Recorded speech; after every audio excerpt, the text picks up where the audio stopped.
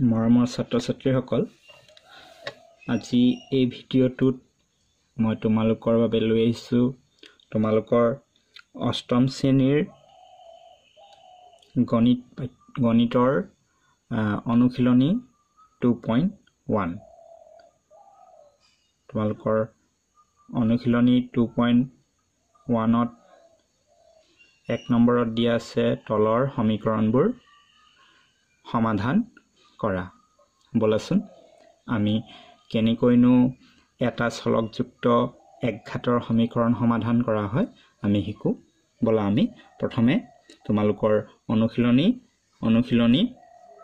2.1ৰ আমি 1 নম্বৰ সমস্যাটি সমাধান কৰিবলৈ শিকো। ছাত্ৰ-ছাত্ৰীসকল, ইয়াত তোমালোকৰ প্ৰশ্নটোত দিয়া আছে 4x + 5 = 21। এতিয়া আমি এইটো সমাধান কেনেকৈ কৰিম? আমি এই যেটো 4x টো আমি এই সমান চিহ্নৰ আমি বাওঁ হাতে 4x টো ৰাখিম আৰু এই আমি সমান চিহ্নৰ তলত আমি সমান চিহ্ন দিলো আৰু এই 21 টো যেটো সোঁহাতে আছিল আমি তো লিখিলো আৰু এই +5 টোক আমি কি কৰিম? পক্ষান্তৰ কৰিম। তাৰ মানে আমি এই +5 টোক আমি -5 লিখিম। আমি ৰাইট সাইডত আমি হু পক্ষত লৈ আহিলো -5 হৈ গল। +5 টোক আমি হু ফালে আনিলো, কি হৈ গল? -5। এটা তোমালোকে মনত ৰাখিবা, পক্ষান্তৰ কৰিলে চিহ্নৰ সলনি হয়। যদি প্লাস থাকে তেতিয়া হলে মাইনাস হ'ব, যদি মাইনাস থাকে তেতিয়া হলে প্লাস হ'ব। বলা নেক্সট আমি চাও। Next 4x = 21। 21ৰ পৰা যদি আমি 5 মাইনাস কৰো তেন্তে আমি কিমান পাম? 16।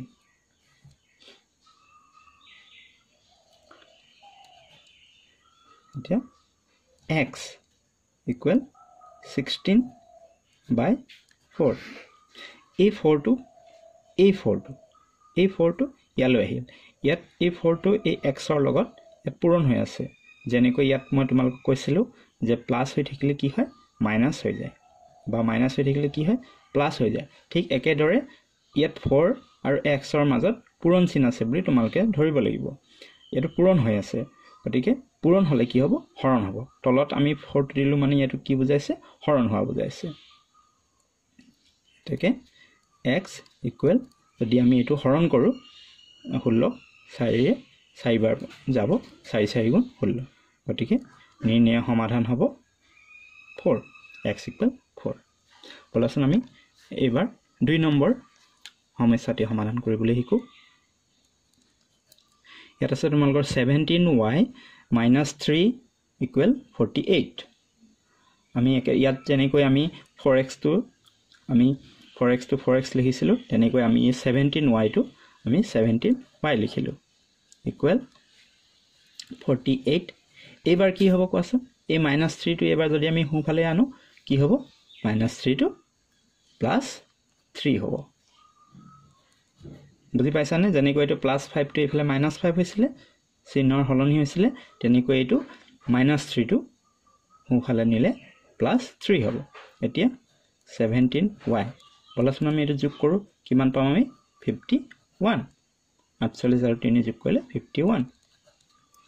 y = কিমান হ'ব? 51। আৰু এই সূত্ৰটো ক'ত আহিব? তলত আহিব, নহয়নে?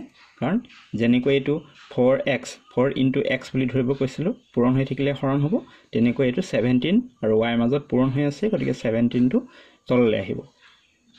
এতেকে y = কিমান হ'ব? 3। 17 3 গুণ 51। 17ৰে আমি 51 হৰণ কৰি তো 3 পাইছো। মৰমৰ ছাত্ৰ-ছাত্ৰীসকল, নিশ্চয় তোমালোকে বুজি পাইছা কেনেকৈ সমাধান কৰা হৈছে। নেক্সট বলাচোন আমি তোমালোকৰ 3 নম্বৰ সমস্যাটি সমাধান কৰিবলৈ শিকো। আমি কি কৰিম?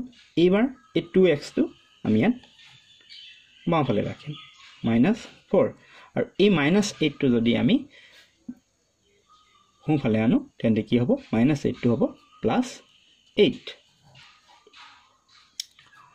2x equals to -4 plus 8 এটো কিমান হ'ব 4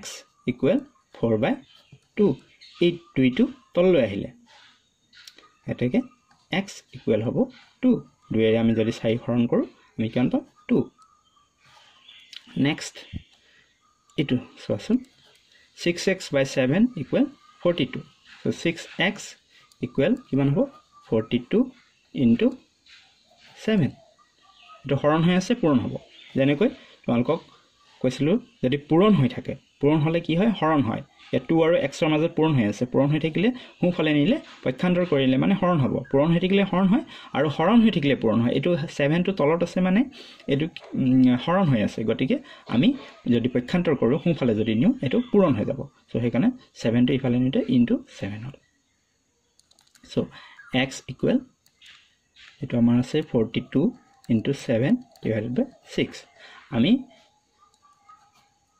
x equal কিমান পাম এই 6 ৰে আমি যদি 42 ক যদি আমি হৰণ কৰো কেইবাৰ যাব 7 বাৰ যাব 6 7 গুণ 42 গতিকে আমাৰ কি থাকিল 7 into 7 এইটো 7 এইটো 7 আৰু এইটো 7 টু এইটো পূৰণ আছে মাজত সো এটাকে x equal কিমান পাম আমি 7 7 গুণ 49 49 এনেকৈ তোমালোকে সমাধান কৰিবা